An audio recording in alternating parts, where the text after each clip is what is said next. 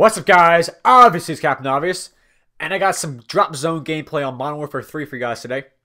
I'm playing on the map Interchange, and before we get into the commentary, I want to say one thing about how I play drop zone. You will not see me going for the objective because I am the Slayer in this game type. When I'm playing with a full team of 6, we always have 5 people go for the objective and the other 1 person, which is me, kill the enemies and keep them off the objective, so that's how I play, so don't get angry with me for not PTFOing. I'm doing my job in our team. But I'm going to talk about today what I talked about on Monday in relation to Battlefield 3. What I said about Battlefield 3 is how it's changed so much between Battlefield games. It's really not as much of a, an experience that is game-winning. They're always trying to find their niche. But Call of Duty is changed too little, and that's what I'm going to talk about in this commentary. COD is one of those games where they found their game-winning formula, and they've been sticking with it ever since COD 4, and that is your perks, you got your kill streaks, and everything like that. Now, Call of Duty is changed too little, and the reason I say this is because you always have your small maps, you have the same gun attachments, you have your same weapons in the game, you always have your perks, you have nothing, inventive and nothing creative put into this game between the games. What do they add in? Customizable kill streaks? Is that really that interesting to add in the game? I mean, if they added in, different, really radically different game modes. Like, you can have your team deathmatch, and then you can also go to, base taking, where you have to, take over a base while the enemy's defending it, and then you move on to another section of the map. It's kind of like that game mode from Halo where you always moved up the base and you had to take those objectives, and the game map was always changing. New parts opened up, you got new vehicles, and stuff like that. Not exactly like Rush from Battlefield 3 when you're always going for, a bomb plant. You can be going to take over the space, pull up a flag, and then you can go over here and, take a parking lot, stuff like that. Try to change up the game modes in this game to make it more enjoyable to the masses. I mean, all Call of Duty is team deathmatch and, your objective, your minor objective play. It's not as intense as other games in their objective play. But Call of Duty has that winning formula like I talked about in the other commentary, where they just don't want to change the game, and they have most of the success in here.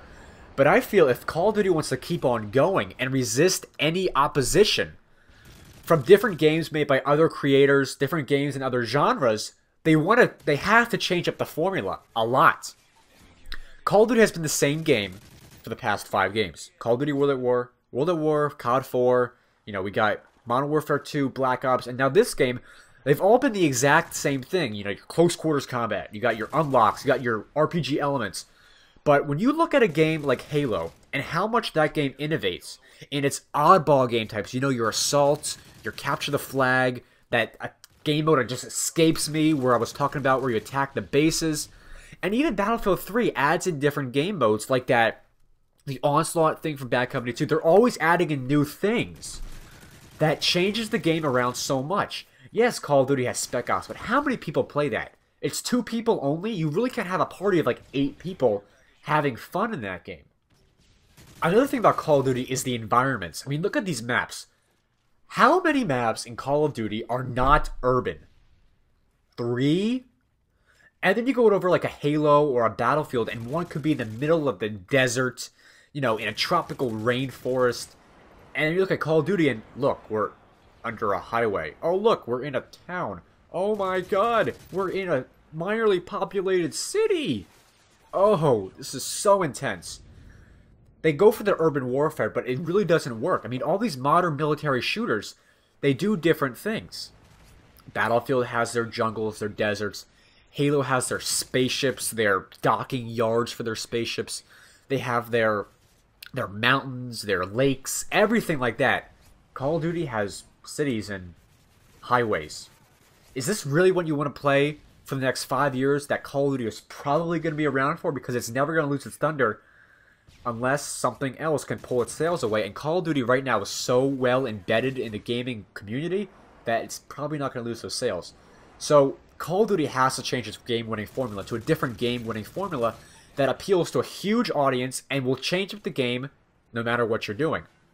Battlefield has changed its game so much, and that's kind of a turn-off to some people, but Call of Duty has to change up its formula and bring new elements into how the first-person genre works and make it way more appealing to a wider audience to make sure Call of Duty, if it wants to, stay on top. So I hope you guys enjoyed this commentary. Remember, check me out on Twitter and Facebook. My links are down in the description. And as always, rate, comment, and subscribe, and I'll see you guys later.